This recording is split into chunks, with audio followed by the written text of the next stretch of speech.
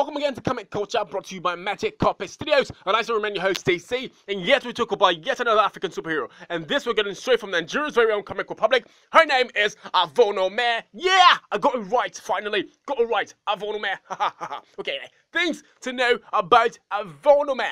Her real name is Hilda Avonome Moses. She was born in 1937 in Igara, Edo State, Nigeria. She is pretty freaky. Her eyes, everyone says, freakiness all over. Her story goes as she disappears without a trace, only to reappear in a cemetery in the present day, unchanged. Isn't that enough juju for you? And wait, she has no memory of who she is or where she came from, except the knowledge of her name, her mysterious companion, and the ability to see spirits. I mean, she sees spirits! That's freaky enough. All these and so much more from Magic Carpets. If you want to know more, go to Comic Republic and get more information about this freaky lady called Avonome. Alright now, later, bye!